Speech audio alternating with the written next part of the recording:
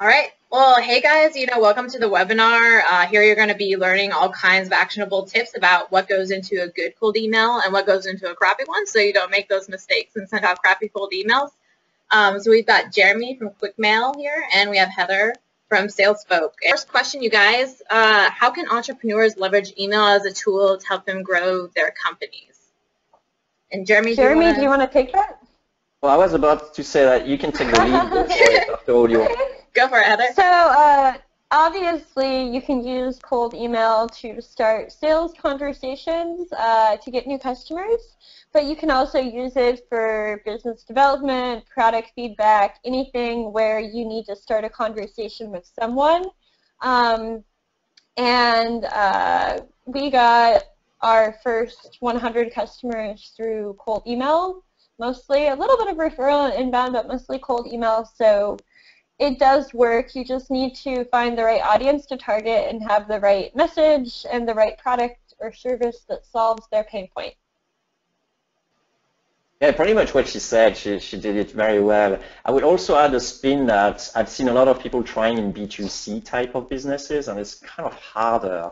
Mm-hmm. It feels more like, spam and interruption. So it seems very well suited to B2B type of business. And whenever you actually need to shorten the time to response and then go at scale with minimum budget, I think it's definitely a channel that you have to look at and then try out. So Heather, you got your 100 customer like that.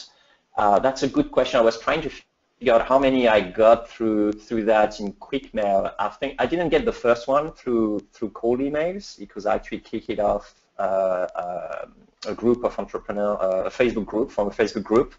But after that, we went into emails, and probably the next 80 customers were done like that. Yeah, definitely. No, it can work, that's for sure. It's also a very versatile channel. I mean, we have lots of people actually, like you said, trying to get market validation initially, like doing different verticals. Mm-hmm. And then after that, they try to validate what they are building, trying to figure out who will be a champion, helping me developing the product with, or early adopter. And then after that, they switch to demos and selling. So I like the versatility of the channel as well. And at the end of the day, even with content marketing, social, and everything else, it's pretty much still the most effective channel for generating revenue and closing deals, other than maybe in-person events, which are not scalable or very cost-effective. Mm-hmm. And so cold email still beats social about 10 to 15x. Not to say that you shouldn't be doing social or content marketing. We do all of the above. But at the end of the day, social and waiting on inbound leads will only take you so far. So you need to go beyond that if you want to meet your targets for growth. Mm-hmm. Definitely. Yeah. And the speed as well, I really like as well, because the inbound is like a long-term game, where the email, you can validate things very, very quickly, and you can't do that with inbound, or it's difficult. Mm-hmm. Definitely. Yeah, I know. I think this is just so powerful to hear because you guys have actually done it, right? I mean, you guys have built your own businesses on cold email. And so, yeah, you're living proof that it works. And, yeah, I'm just psyched to hear more about your strategies here. So let's move on to the next question. All right. This one's kind of a fun one. So pretend you have a new and untested business idea. And how would you approach cold email? And what would be kind of your strategy? Like, where would you begin? So definitely I would begin with thinking who the audience I'm targeting is to begin with before doing any writing or anything at all. Because even if I know my value propositions and my benefits, it doesn't matter if I'm not thinking about my audience. And so that's really the first step. And then from there, I would do some preliminary research. So ideally, I would list out the buyer persona or the ideal customer profile. And so like title or titles that I would group together, company size if that's possible, industry, anything like that. Mm-hmm. And then once I have all of that listed out, I'll usually try to pick a handful of profiles that meet this criteria, ideally from the actual CSV that I'm going to use for targeting. And so I'll look on LinkedIn, Twitter, whatever else, and actually look at their profiles.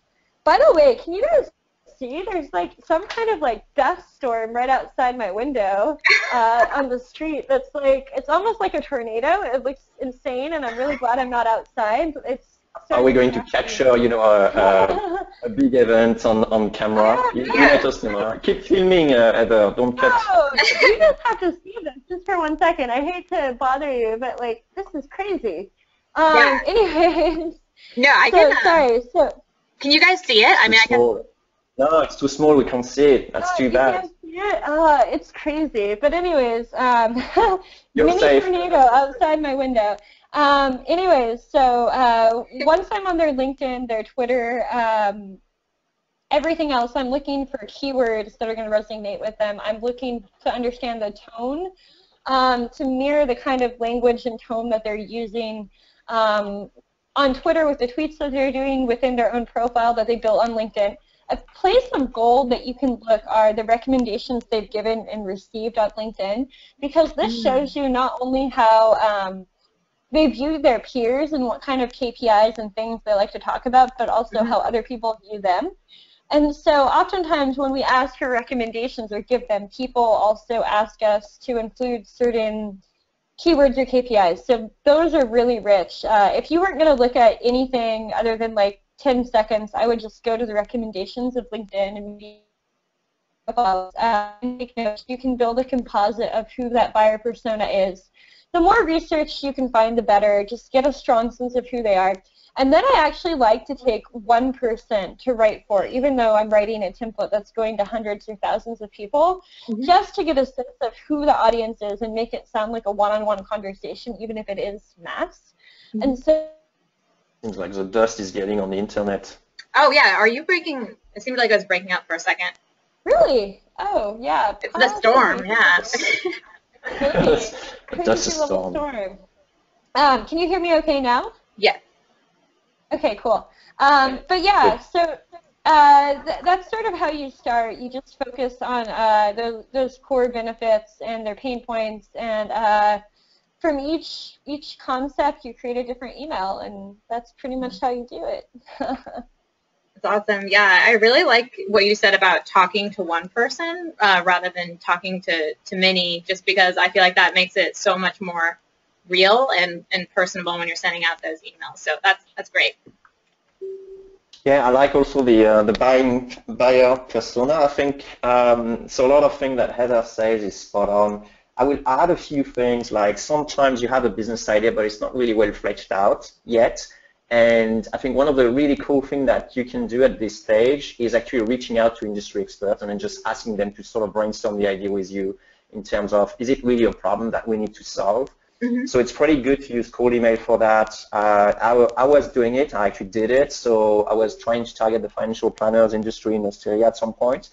So what I did is I went to LinkedIn, figure out who actually was interesting to talk to, seemed to be a leader in the industry, and then just basically cold email them and say, hey, I want to really help this industry. Is there any chance we can have a chat together and then see if there is anything that could be done to improve your business regarding X, Y, Z, depending on the business idea you have. And then after that, then you can have like a conversation with them, and then after that you can switch to the second sort of phase, which is you're trying to build up the idea basically, and then you try to get other people on board and then seeing if they're excited by that.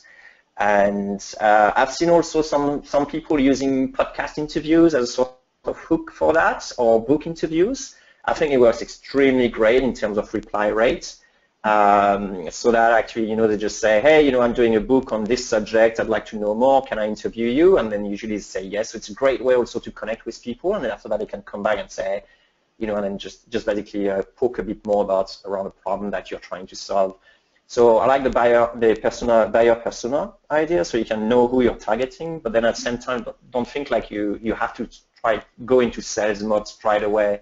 And then maybe when you have a business idea, sometimes it's very far-fetched from actually being a sellable, product, and the process of developing that actually could be accelerated by just cold email. That's, again, the versatility of cold email I was mentioning. Awesome. Yeah, I know. I love that idea of just reaching out to influencers and having a conversation to make sure that, what you're creating is actually viable. So that's great. And the same is really good for, content marketing, biz dev, PR. Just starting those conversations early on and trying to build rapport and get feedback and treat them like real people, not just something or someone that you're trying to extract value from. That will really help as well. Awesome. Yeah. It kind of reminds me of oftentimes when I create content, I'll reach out to people and see what they think, people who have shared similar articles, just saying like, hey, what do you think of this piece? And it's really nice to actually get feedback about the piece and to start a conversation. It's pretty neat. All right, so let's move on to the next question here. So what makes a good and a bad cold email?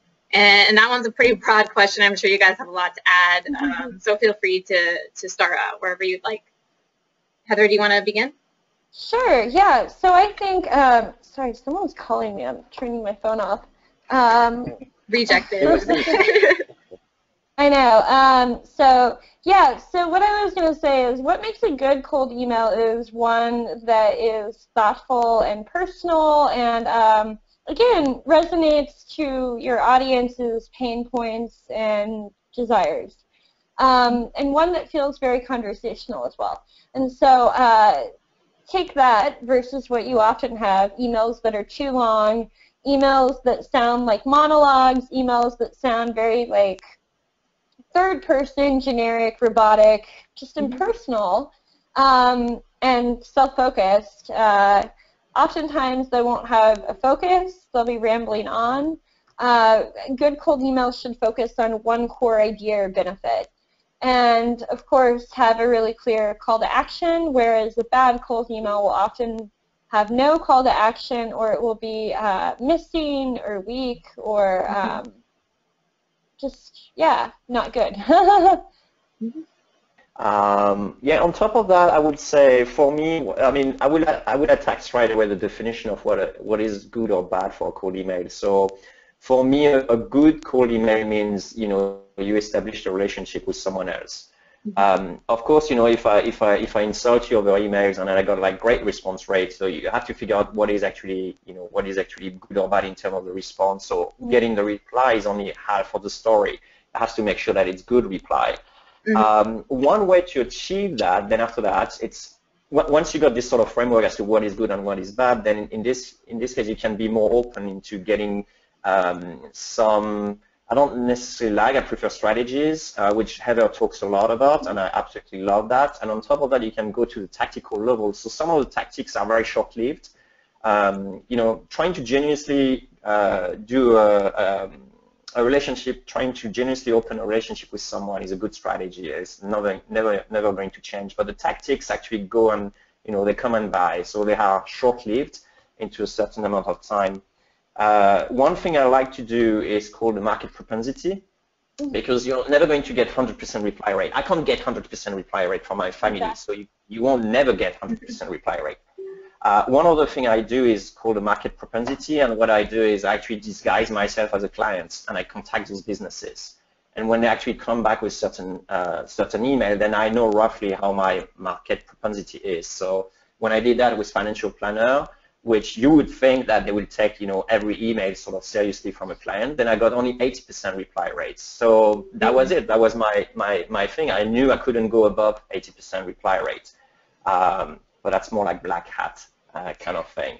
One of the great things to ensure reply rates and making sure that, it qualifies as a good email in my definition is that you have like a super low call to action, so very low commitments. Most of the time they're too fuzzy. The prospects say, okay, well, what do I do with that? It's just not anything clear. So I like to lower the commitment level on the other person and then making like super simple to reply a yes or a no. Because oh yeah, the bad email. Well, we could spend ages talking about what bad emails is, but the bad emails usually try to sell you straight away, and they move too fast.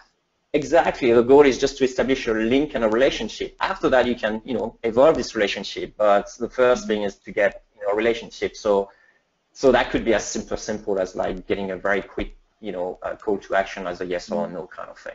Right. So when you talk about low commitment, so like what would be an example of a low commitment ask that you would, tell somebody in a cold email? Like, can you just give me a few examples of what that would look like? For me, one of the lowest commitment one is just reply yes. So something like, or name. So a super simple email would be like, who is the person responsible for marketing in your company? That's a go-to-market strategy that you could use. It usually yields good good results. Sorry. And it's super simple. It's low action to just say, hey, this is Anna, or something like that. This is very super simple. You're not expecting anything from the reader. If you're just asking them like 3 questions, like, could you let me know your 3 top problems and also explain me that and that and that, it's like, the guy will never reply or the girl will never reply to you. It's just way too high in terms of commitment. We haven't built a relationship yet. I'm not ready to actually write tons of stuff. So sometimes you can make it simple, just make it clear. You say, hey, I would really value like an answer from you. If you could just say yes, and then we can take it further, or I can send you more information, or just no, and then I make sure, I won't bother you again. At least you will know where you stand rather than not getting any reply. That's how I will approach that. Awesome. Yeah, I know. And I love the fact that you mentioned, you haven't built a relationship yet, because that's what it's all about, right? And if we're cold emailing somebody, we haven't established that. And that's the whole point, is to start that relationship. And I think like what you guys are saying about asking for a low commitment, something low commitment is much better. And then people don't get defensive, on the first email, and it's not uncomfortable. So. Absolutely. All right. So let's see, we're moving along pretty quickly here. So let me get to the next question.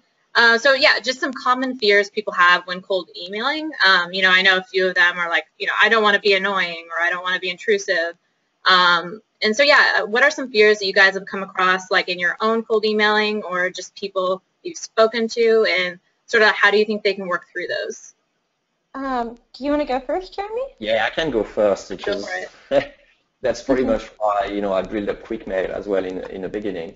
I think there is a huge psychological effect or mindset that people are not necessarily aware of when they're actually starting cold emailing, and they think like it's easy and so on. But I really think, and that may be my personal view, but I really think like automation's got a lot of advantages over doing it manually. Because one of the big fears, like, am I going to bother this person, or should I really go for a follow-up right now? And most of the time it depends on your mood. So that's why it's great when you got like, an application doing it on instead of you having to mentally think like, can I send the email yes or no every time? Because it takes a toll on people's mind. The other thing, like, a lot of people have is like, they see it as the sort of golden scarcity mindset, like this is only there's only one prospect in the world that can reply me yes or no, so I have to make sure I don't screw it up. It's fine to screw it up, just take a big enough market, and then you have no problem. And most of the time, if you don't have a big enough market, your product are not going to be big enough anyway for doing cold emails. Right. So if you have like only 100 people that can buy it in the world, then don't send emails, just go to conferences and then go and network with them. But if you have like a big enough market, then you shouldn't fear, getting like 100, wasting 100 prospects or wasting 200 prospects. So I think that's a common fear, like to think like I have to, the people I'm contacting, I can't screw up things. They're afraid of looking foolish. They're afraid of a lot of things, that prevents them from doing it well in the beginning, and then just trying to be human and just, establishing a relationship with someone. Yeah. Absolutely. Yeah, I think those are great points. I would just add, I think, to that, even though sales is human and you should be thoughtful and personal, it still is a numbers game. No matter who you're reaching out to or how many people, you're never going to get 100% response or interest or anything like that. And so you need to have enough volume and enough persistence with follow-ups in order to actually get responses. And actually, statistically speaking, you want to send 8 emails in order to get the maximum response rate possible. And so if you send an email campaign with 8 emails, you'll get quite a few responses in your first few emails. But what we found is 1/3 of the total responses from the entire campaign will come from emails 5 through 8. Wow. So if you're only sending 4 emails, you're losing on like 1/3 of your leads. And I've sent some people like 16 emails. I'm not recommending you do that to everyone or all the time, but you have to be persistent to get a hold of people you really want to get a hold of. And I think there's this fear that you're not adding value or you're being obnoxious or something. And I think as long as I am targeting the right person and I truly believe I can add value to them or people like them, and I'm thoughtful and polite and adding value in every email I send, I'm shameless at sending emails. And that doesn't mean I'm just like pitching them like shameless, like, hey, right, buy my stuff. But I'll be shameless in trying to start a conversation until they tell me, no, I'm not interested, don't talk to me, whatever. Once they do that, I don't have permission to talk to them anymore. But until then, I'll just keep trying to interact until I can start that conversation. That's awesome. That's a great point, and I actually missed my follow-up point on that one. Sorry about that. It will come back. It will come back. Oh, no. I say, basically, if you have a product you're really believing in, then this is your duty to go out and making sure that you improve people's life. That's just ends to that. And if you can reach them through email, then go for it. Definitely. Yeah, and I agree with Heather. I think that if you have something you really want to spread the word about and something you really think could benefit, the person on the other end, you won't feel bad about following up because you genuinely want to help them and you genuinely think it'll change their life. So that's amazing. All right, so next question. What are some different ways you can provide value in a cold email? So yeah, you talk a lot about providing value, and I think sometimes it's hard to know exactly what that means. I think a lot of people think it means pitching their product, that's providing value. And so what are some other ways people can provide value in their cold emails and like first touch emails? So different ways to add value. So obviously interesting facts or statistics or information. You don't want to give away too much. So when I say add value, I'll often sort of tease the promise of value. So like for example,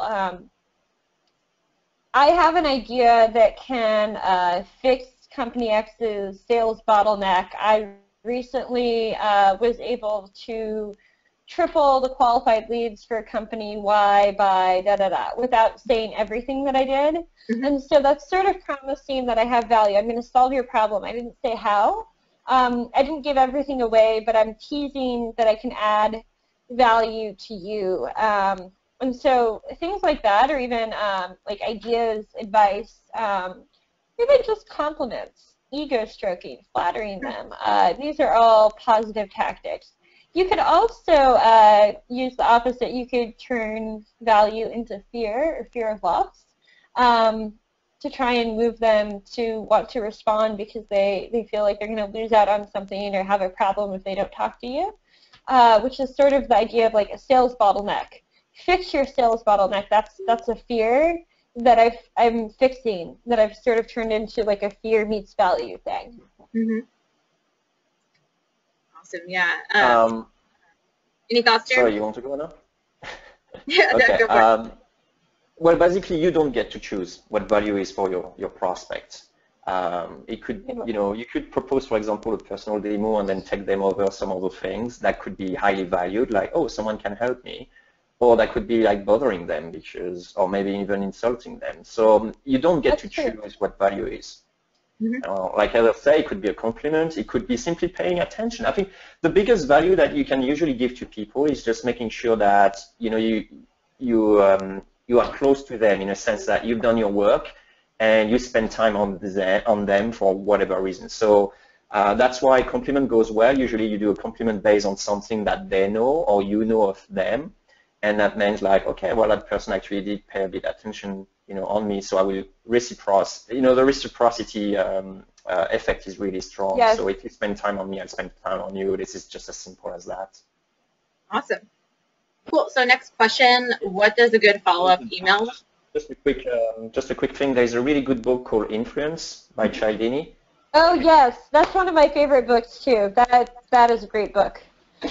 Never read it. Supposed to mention in it, and he explains the psychology behind it and so on. And this is great. This is a really good stuff. Cool. So it's called Influence by who? Chatelaine. Oh, awesome. Chataldini. I didn't learn the spelling, but you maybe I got it right next to me somewhere in my stack of books. Yeah, it's a great book. I have it too. Nice. Yeah, I've heard of it. I got to check that out. And it's an Definitely easy read. Yeah. Yes. Sweet. But it's fun. The guy is a sucker. He falls for everything, so he decided to just document everything he was falling for. This is awesome. Awesome. Cool. So yeah, the next question is just what does a good follow-up email look like? What should be covered in the follow-up email? You know, how long it should be. If, you know, I think a lot of people think when I send a follow-up email, I'll just send a repeat of my first email. So yeah, I just wanted to ask you guys kind of what you think about that. Heather, did you want to start? Yeah, so I guess to say what a good follow-up email would look like, I'll tell you what a bad one would look like.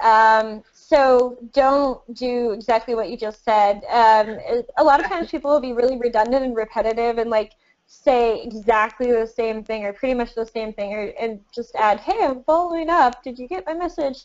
Don't do that. It pisses people off. It's obnoxious. It does not add any new value. That's probably the quickest way to get marked as spam and develop a problem with like a blacklist on your IP. And so we actually often don't send what are called or known as bump emails, but rather send emails on new threads. And part of this has to do with the fact that in most cases, only about half or 2/3, if you're lucky, of your recipients are reading any given email. And so with that in mind, we found that it does depend a little bit on your ratio of open to response, but in many cases, you're better off sending separate threads with different subject lines to try and like maximize the variance, to have a variety of different messages and test to see what does and what doesn't work, at least initially in that sort of testing, iterating phase. And then you can maybe reuse some of the same ones, but we'll get a larger percent of our audience to actually open and read the emails when we do different subject lines rather than just bumps. Because think about it logically, if your prospects haven't already responded to your previous email, why? One, they haven't opened and seen it at all. So the subject line didn't work or they were busy or whatever. If the subject line wasn't interesting, it won't be interesting later. If they did read it and that subject line was interesting enough for them to open and read it, but they didn't respond, using that same thread, unless they're just too busy and didn't respond, probably won't work either. So based on logic and statistics, we found that different subject lines and completely different threads are better in most cases. But with regards to that in the question, anything that adds new value. So the way I think about email campaigns and creating a campaign, so what we do is we take the prospect and we think about what their pain points and the things that they desire and everything else about them are, and then write a series of bullet points out with different things that we then turn into ideas for emails. And so before we even start writing a single email, what we'll typically do is write couple dozen ideas, and we'll pick like the best 8 to make our sequence of 8, and we'll even have 2 variants. But so basically what we're trying to do is hit as many value propositions as possible, and the reason for this is sort of 2 things. When you're thinking about who you're emailing, especially when you're emailing hundreds or thousands of people, you have an audience, like any audience, which is on a normal curve. And so on one end, you'll have the people that are super interested, want to talk to you, they have a huge pain point, maybe they've heard about you, they'll respond right away, not a problem. The other end, you have the people who hate you, they hate cold email, they say, F off, don't email me again, take me off your list. These 2 groups are not the issue. What the issue is what is in the middle. And those individuals in the middle might be busier, some might be more free than others. Some will be moved by a certain value prop and not another value prop, and vice versa. Some will be more skeptical, some will be more idealistic, So when you think of a sequence, you actually ideally want to maximize the variance if you're dealing with the actual population on different things that you think will work. And then from the results, you test and see what is and isn't working, cut out what is not, triple down and test more on what is. But again, the key to this is just really new, unique value in every email. Nice. Yeah, I have a slightly different approach to Heather. I think you effectively got. I think it depends highly on the type of market you're trying to do. That is true. Some market they're super busy. They got like 100 emails a day, and it could go very quickly. So if you ever do a bump email, like please don't repeat yourself. Just leave the previous email eventually, and then just do a straight bump, and then just say, hey, just wanted to make sure it didn't fall through the cracks. And if you're not interested, that's fine. So one bump email, yeah, totally fine. But don't do 7 bump emails, right? So there's a line here. The other thing I like is that so different value is interesting. I would actually change that by saying different approaches or different ways of allowing the customer to reply or actually the prospect to reply. So sort of different call to actions. Because some people are more receptive to some way of answering than others. So you can effectively, just change the focus on what the call to action is on each of those follow-up emails. You don't have to include the previous threads. That's fine. And yeah, like as I say, test because each market is different. The wording is extremely important. And I think I forgot to say something. Yeah, I'm always like that. I forgot to actually say something super important in what makes a good email is that you have to, the same way you have to use the same wording as them, you have to bridge as much gap as you can. So cold email doesn't mean, an email out of nowhere. You can figure out what my audience is. So for example, let's say I was emailing other founders, then I would probably subcategorize all those founders into founders who drive motorbike, and I would tell them that I drive a Gladius 650 just because I love motorbiking. And then people just opening this like, wow, that's 2 bridge gaps already. It's like, oh, he's a founder like me, and oh, he likes motorbiking like me. I'm more inclined to respond to this guy because he doesn't seem like a stranger. Most of the time, people think like cold email is like I have to, to be as cold as possible, very formal and stuff like that. But actually, it's more like you grab someone in a bar and then you start a conversation with them. I can tell you that, within one sentence or two, you're going to try to figure out what are the commonalities between you and him. And I think that's what cold email is really about. So do your research, like as I said, buying persona, and then try to fill as much gap as possible. What are the commonalities between me and that prospect? And then just, ride on that one. Yeah, so long-winded on what the follow-ups are, but I think that's... No, I think you're totally right with that, and I think that's a great point. And we do similar things too, especially with our own outbound. We can't always do that with our clients' outbound because they don't have all that data, but we definitely do that. And the email campaign. You didn't know I was riding a motorbike, huh, did you? I didn't, but no, I think that the reason why that works, in addition to the commonality, is that makes you human. That just made you human.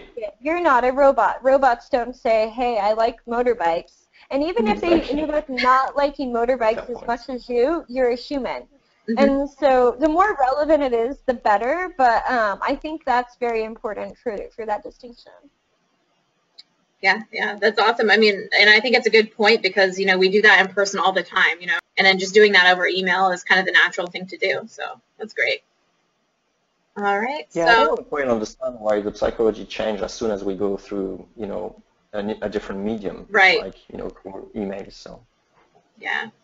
No, I was just gonna say I was actually having this conversation over Twitter direct messages the other day with a prospective client of ours, and another fan, sort of like Salesfolk fan, this awesome salesperson. And we were interacting, we were talking about how sales should be more personal and human and how people don't get it. And like, exactly, just the way we are talking right now over direct message IM is the way you want to interact. And obviously, you're probably not going to be quite as informal as like LOL, W2F, things like that. But You got more than You know, 140 characters, of course. yeah, right. But you know, you want it to feel more like, you know, I don't know if I want to say a Facebook message, but like at least LinkedIn messages shouldn't feel that different than a Facebook message, and neither should emails. It's all online communication. Spot on. Definitely. Okay, so this next question is, I think it would be useful to everyone here. Just what's an ideal response rate people should shoot for? I think a lot of us, like, we send out cold emails and we think we're doing good, but we're not really sure. So you guys have, you know, a ton of experience with this, and I thought you might have something interesting to share about, you know, what's a good response rate. So Heather, did you want to start with that? Sure. So first of all, I'll just say what the industry standard is, which I think is unacceptable. The industry standard is somewhere between like 3 and 5%. And I believe that's not even like counting like positive versus negative, which is just crazy low. But the response rate I recommend people to aim for, and it varies based on industry, product market fit, list quality, deliverability, blah, blah, blah. But somewhere between, I would say, 10 to 35% for a campaign. You can certainly get higher than that, and I have, and some of our clients have. But in order to get higher than that, you need a really solid list, really good product market fit. And when I say solid list, I mean like no bounces. These are people that like definitely need your product. And you're probably appending some additional information into your CSV to make it even more personalized, to seem even more human.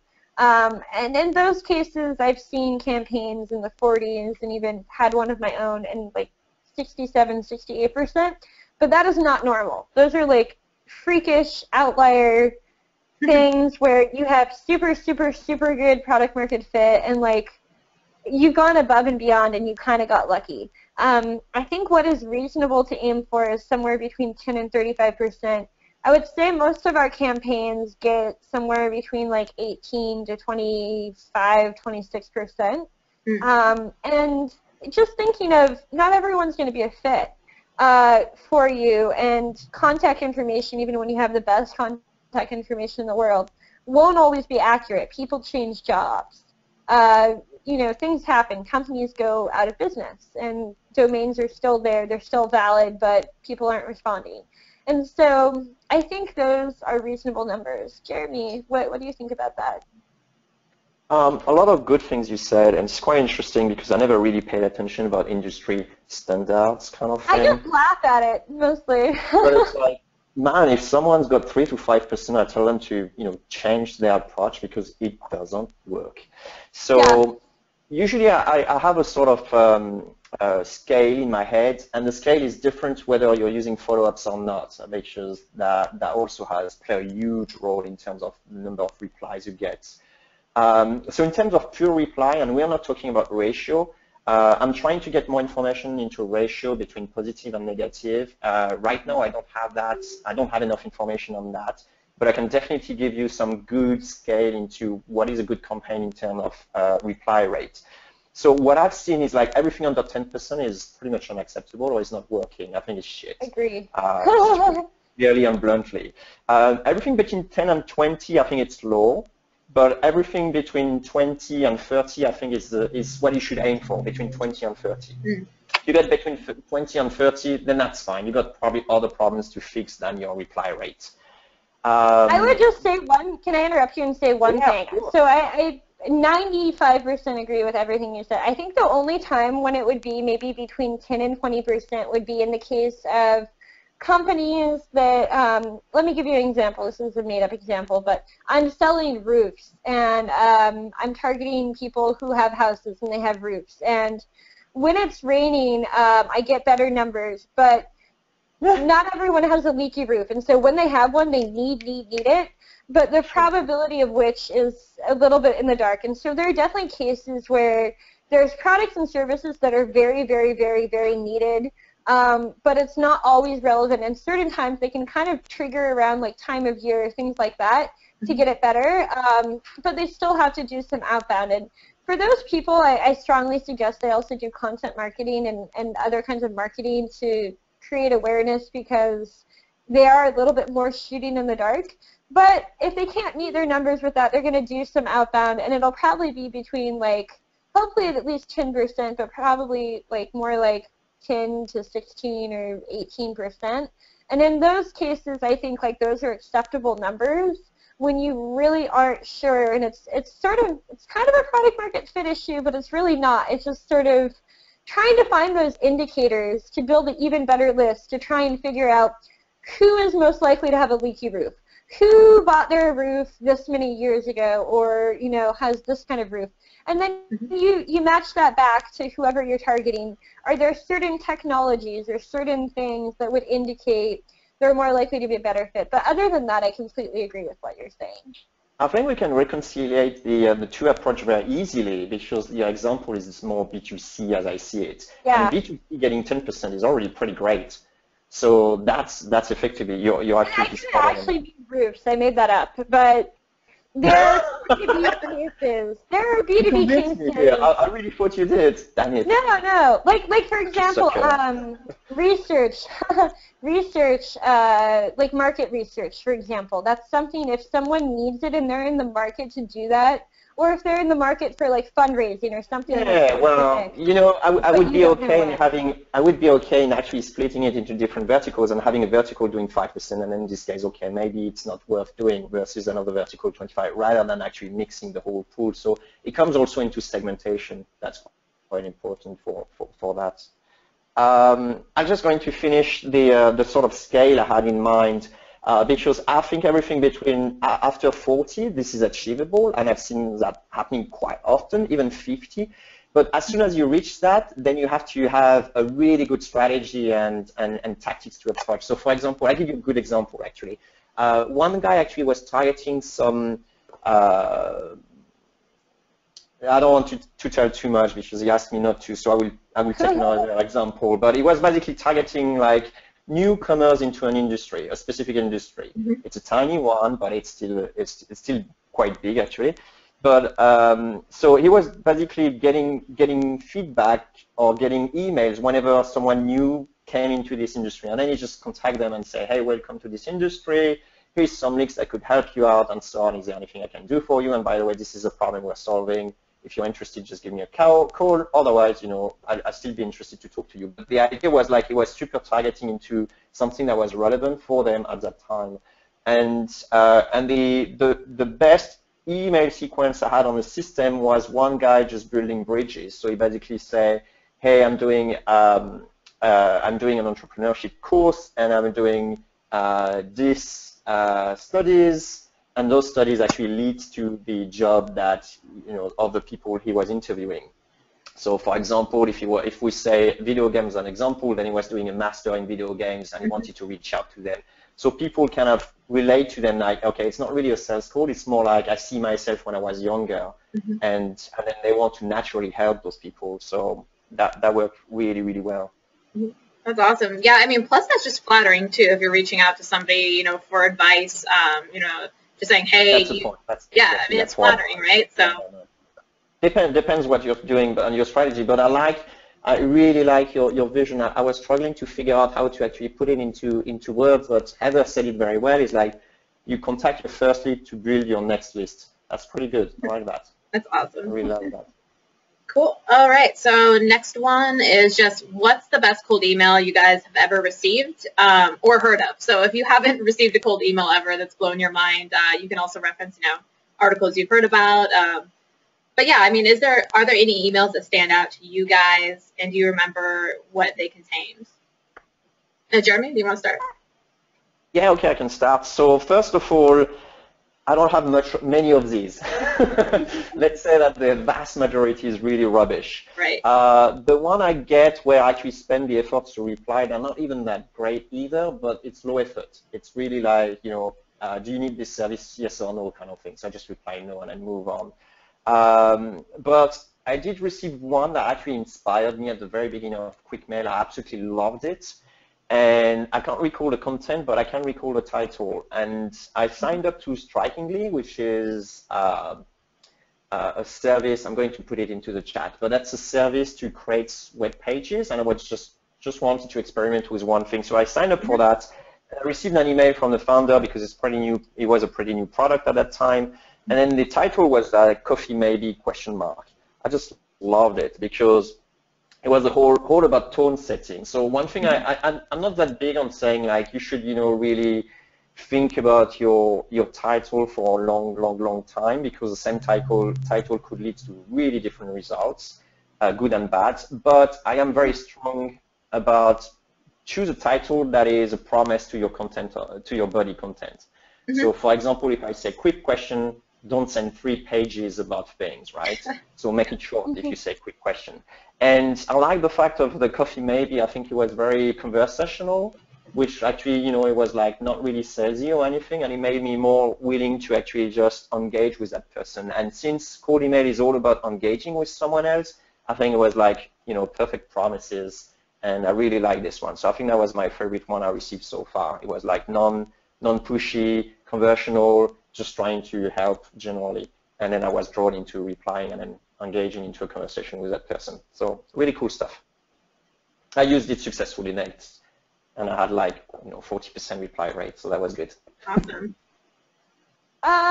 There's a handful. A lot of them end up on our Hall of Shame, but there's some good ones. Let me actually see. I actually got a really good one the other day. It wasn't. The most recent one I have in my mind wasn't totally cold. I had signed up for a trial, but they sent the rep sent a very personalized email. I actually want to read it just because the same approach could work cold, and I was very impressed. It was from someone at intercom.io. Her name is Kathy Lee, and it said, hey Heather, it's great to see you've been checking out Intercom, especially because we're completely on the same page with hating bad cold emails. Check out this blog post our VP of Sales just wrote on why he believes cold calling is dead.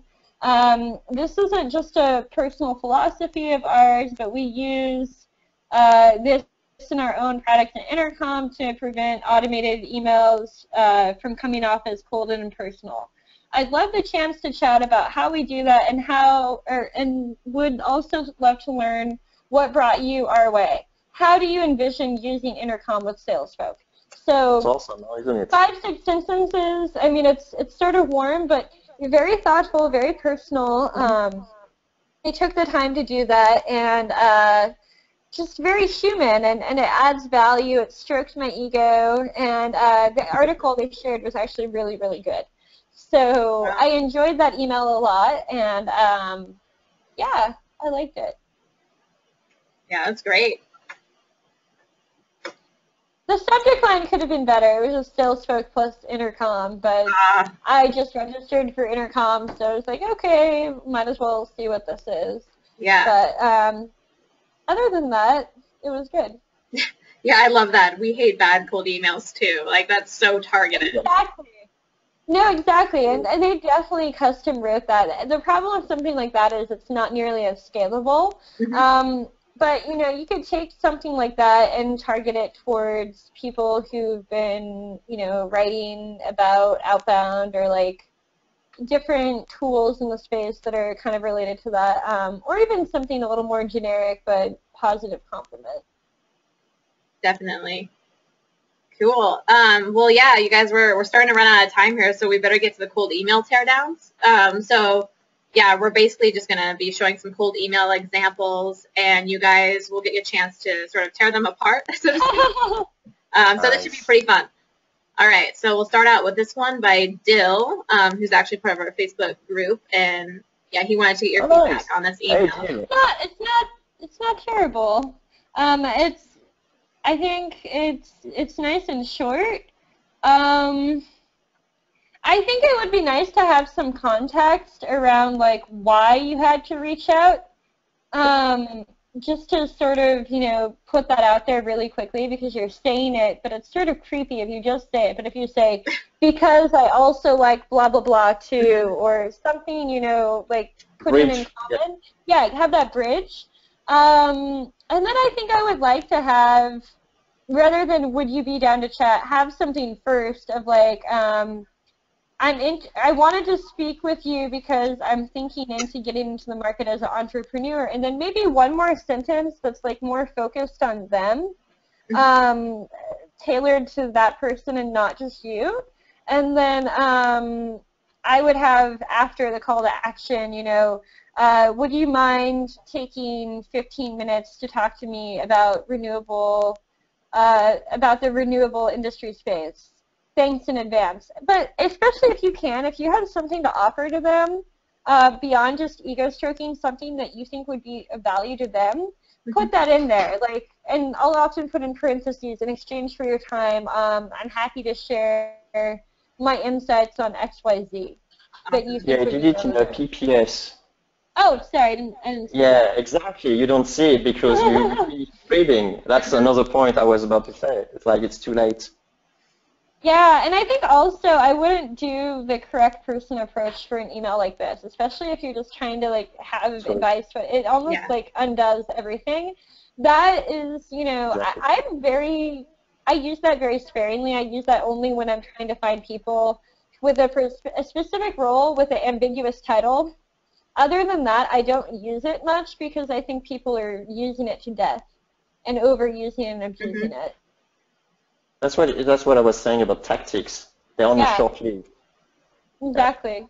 Any tactic is going to die because everyone will start using it, and that's why when people say, hey, post a template, I don't do that anymore because I gave Aaron Ross that template for the sequel to Predictable Revenue like a year ago that he posted on HubSpot. And since then, I've seen dozens of companies rip off that template that was written for a very specific client in a very specific industry, and they've killed it. The client was happy. They got a bunch of money out of it before I ever posted it, and they gave me permission.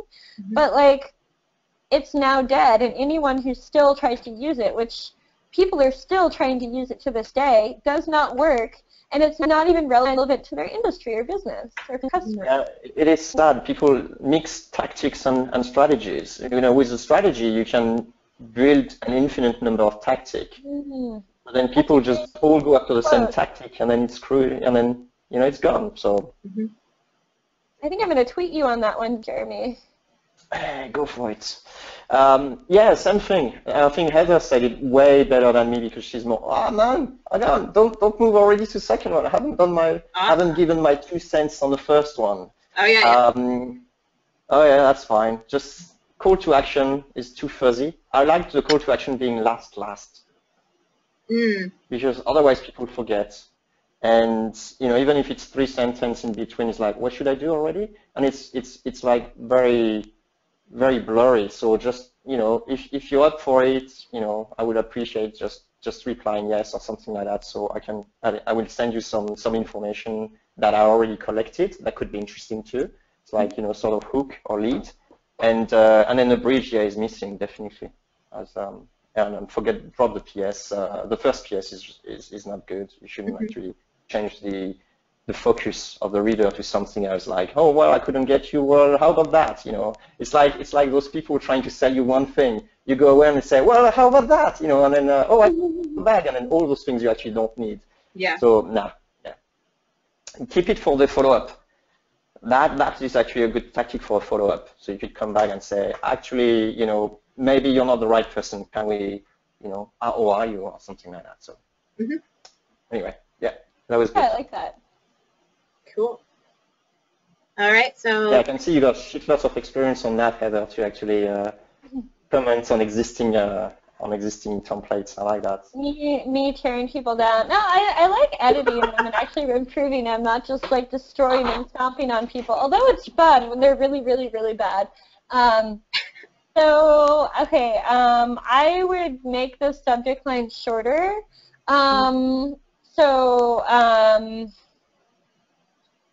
Let's see. So the person likes golf. I don't know if the actual recipient likes golf. If they do, maybe you could say like first name, round of golf, ? And maybe round of golf at place whatever, like Pismo Beach or whatever it is, to make it sound even more personalized. I think one thing I've seen people do a lot of times is like put a whole sentence in their subject line.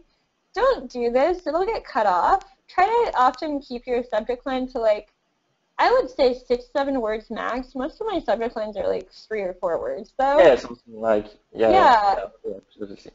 Yeah, and like intrigue does better. You just want them to open. I think of an email almost like as a funnel that you need to optimize. The subject line only does one thing, to get them to open and read on.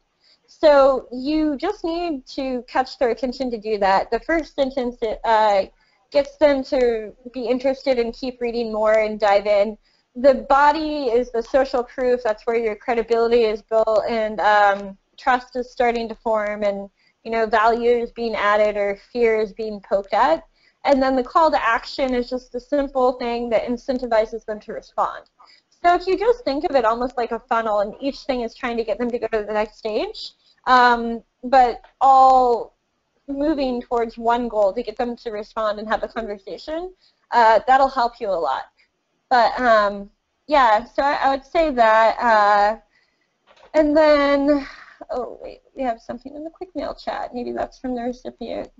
Yeah, I'm okay if you guys are okay. Totally. You're getting coached live. It's for free. Heather charged right? 2,000 bucks for a minute. Yeah, right. No. So I do have an hourly rate that is not free. So you guys are lucky. Let's see. So I would say. I would just get to the point. I mean, I don't know if you're sending this right around the holidays. It's not really holidays anymore, but I would say this sounds like a follow-up email. If it isn't a follow-up email, I would just say I wanted to reach out because I'm coming into, and say the city name, maybe not just in town, next week for, like, I don't know, like, probably say what the event is. They don't know what your next event or mixer is. So, like, especially if it's a conference that people know about, like, oh, I'm going to SaaStr or Dreamforce or something, say the name of it. Like, hey, I'm coming into San Francisco next week for Dreamforce, and I wanted to know if we could grab a quick coffee or something, or if I could buy you a coffee, even better.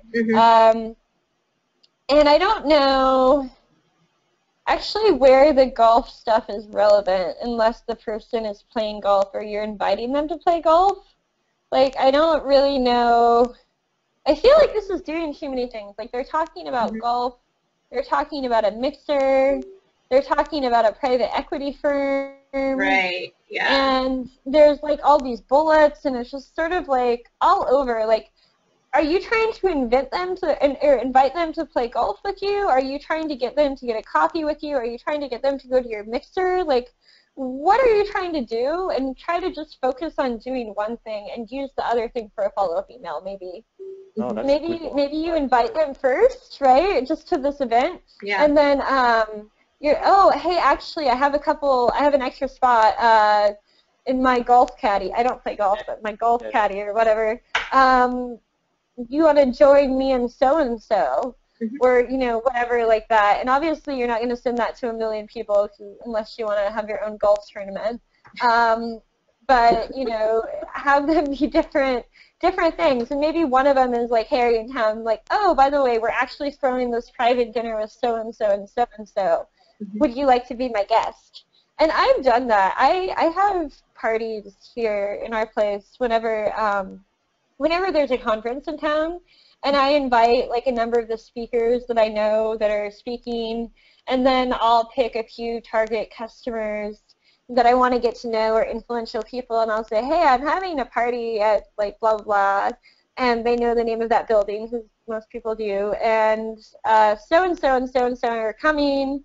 I don't know if you have time or not, but would you like to be my guest? And people always jump on that. So people like free food, and they like hanging out with other awesome people that they want to be hanging out with anyways. So try to convey something like that, and break this up into like 2 or 3 emails, and no bullet points if it's cold. I like that. Yeah, that's great. Whatever she said, I think she covered a lot of ground. Sorry? And, it's pretty spot on stuff. You're happy with that, Nate, by the way? Nate said he sent it to 5K people and had 100 registered for that.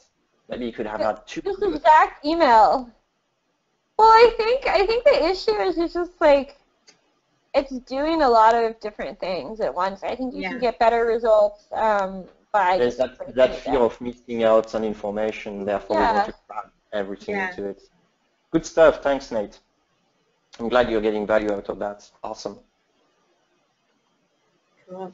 Yeah, and another thing I noticed, just want to point out, there's a typo here at the end. Let me know either way, and he has an apostrophe going on there. And oh, I thought that was like just on my computer screen. I thought that was dust. I love when there is mistakes like that because it makes things human. So I always sign like be amazing, and sometimes I switch some letters without not by mistake. So I always type them manually. So sometimes it comes up good, sometimes it comes up as a mistake.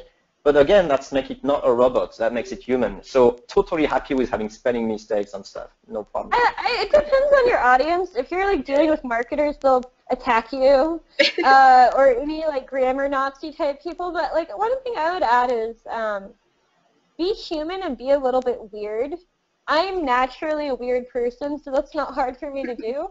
But I had one email I sent out that was something like kimchi and octopus or something strange like that, and that was the subject line, and it had a crazy high open rate of like 80-something%, and a really high response rate too because it was right around Thanksgiving, and I said something like, cow, right?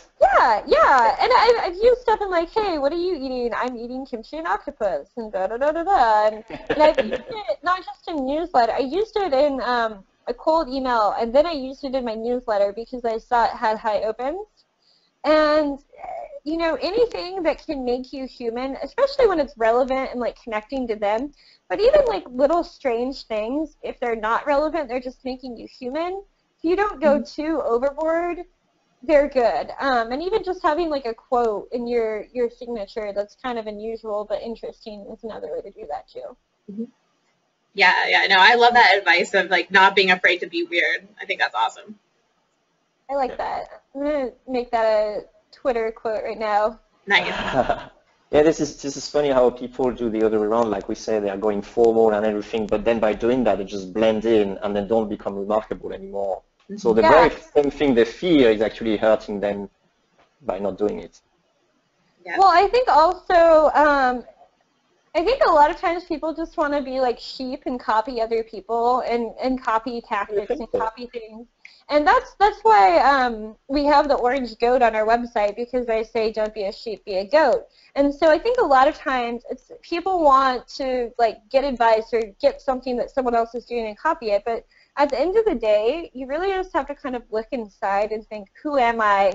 What value do I add? What makes me interesting and unique? And leverage that. Is it that, you were really good at some sport or cooking or, whatever, or whatever your thing is, without like seeming like a huge narcissist, find a way to just weave that in lightly somewhere here and there to make you human. And you can apply the same thing with your branding throughout your Twitter, your LinkedIn, everything else. My Twitter handle and my LinkedIn tag says The Economist Who Bitches About Cold Email. The reason for that is I'm an ex-economist. I'm not just another sales consultant or copywriter or marketer or whatever. I'm an ex-economist. That implies that I'm analytical, blah, blah, blah, something or other.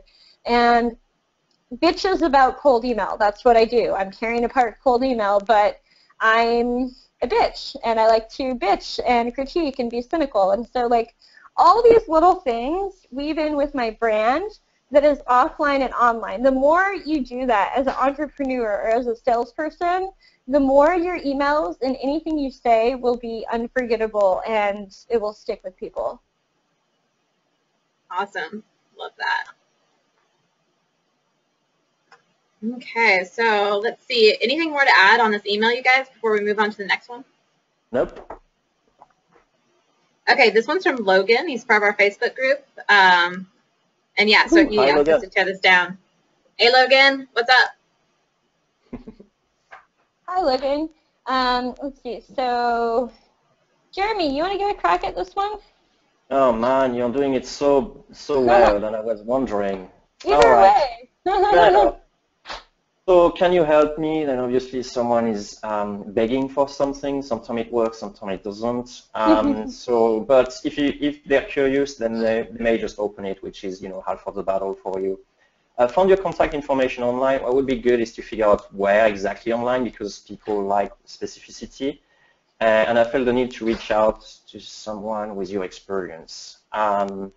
Yeah, sort of. I mean, it's just too vague. I think the idea is there. I think I'm not quite sure with the substance itself. My name is X. I'm an entrepreneur doing research, so that's cool. Now I know who I'm talking to. I got a better picture. Private investigator industry. Wow. Interesting. So careful, if I will actually joke that one of the things I love doing is actually be playful with my audience. So for example, if you're contacting the private investigator industry, or maybe private investigators, then I will put some stuff they can check me on. So, I save you time on checking on myself. Here's the link, and then you got all the stuff that a private investigator will probably check on you, things like that. My goal is to learn about the biggest pain in your business and to solve the problem. So, okay, that's your goal. What's in it for me? I don't know what yet. What's your biggest frustration with your business? Love to hear back for you. Yeah, that's a typical one. So when we talk about tactic versus strategy, then this is a typical tactic that's been used for quite some time in a group, I know. It works. It's been proven to work, but will it work, long term? Maybe, maybe not. I will probably be more specific into bigger frustration, maybe regarding X or Y, or otherwise I will just go ahead and then maybe do a tactic about a podcast or an interview, so I sort of strike their ego, and at the same time I can learn on the industry for reaching out to really good people very easily.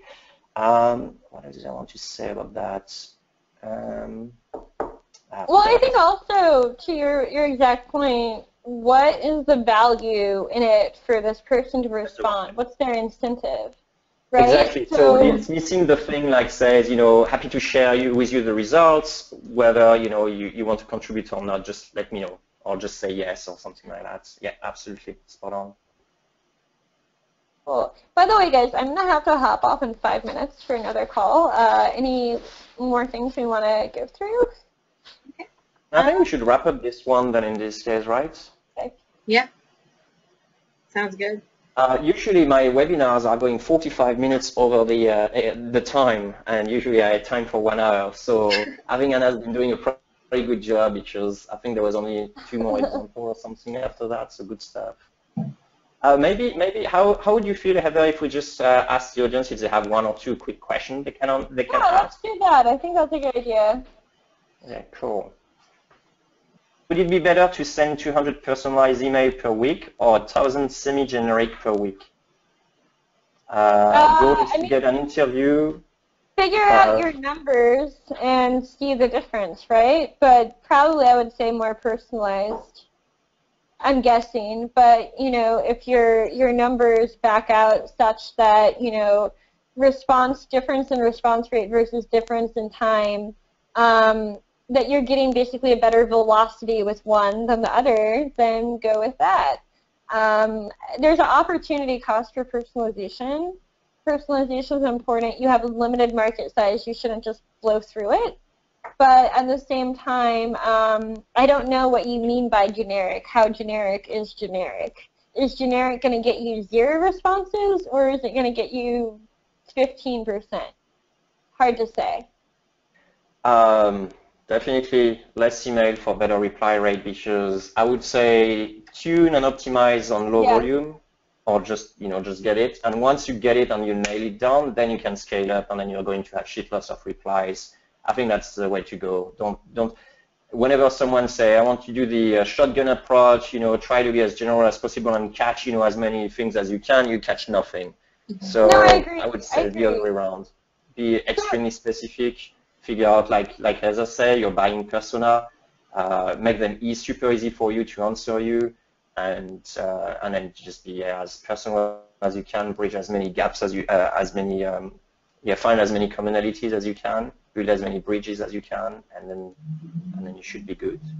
I think the question, in order to answer that question, is what is generic. And when people say generic, they might just mean scattershot shotgun approach. When I say generic, I don't even usually mean what I would mean is just like a basic requirement is to have clear buyer personas and clear benefits versus like personalized would be adding additional custom inserts. So if you mean like how much personalization should I add, a whole custom sentence versus not, but still having clear buyer personas, I would keep the same answer. But if you meant, hey, I'm going to send the same email to 1,000 different people, including CTO, CEO, VP marketing, VP sales, no, don't do that at all. But I think it depends on like what you're actually doing. If you are actually targeting them with some amount of personalization of like first name company, and you're trying to decide how many more custom inserts you should add, then I think you should look at what your numbers are to decide if there's enough of a benefit for enough lift or not. But yeah, you're absolutely right. Don't just like blast the market with garbage. Yeah, plus you will be punished. The market Yeah, will come exactly. after you. Yeah. Well, you'll burn the market and you're going to get blacklisted. Exactly. Pretty quickly. It's a really bad strategy. Yeah. Cool. Any more questions, guys? You can chat with us in HIP chat. So chat.quickmail.io. Ask whatever questions you want. Yeah, I'll stick around. I know Heather has a busy schedule, but for me it's like 8 p.m. in the evening, so I cannot chill out. So I'll stay around if you guys have any questions. I see a lot of people are on the webinar without being in the chat room, so go ahead, go to chat.quickmail.io if you want to ask us any question. That's easier for us to follow up. Cool. Hey, thanks, Heather. No problem. We should do that again sometime. Oh, totally. Yeah. I'd love to. By the way, 2 things. So I put one thing in chat. We have 3 different guides of resources. One's the human guide, the other is the foolproof guide, the other is the copywriting guide. So cold email guides that are totally free at salesfolk.com/blog/resources. And Jeremy will probably send a follow-up email with that after I put it in chat just in case. I'll let Anna do that. She does it way better than me. Yeah, cool. Hannah will do that. And we are also about to be launching a course in a few weeks. So if you sign up for the blog, we'll send you emails about that too. So stay posted. That'll be pretty effective stuff. Right on. Awesome. Well, thanks so much for joining us, Heather. This was amazing. Thanks, guys. This was awesome. It was great talking to you, Hannah, and good to see you again, Jeremy, and goodbye, everyone else. Thanks. Take care. And good luck. Bye.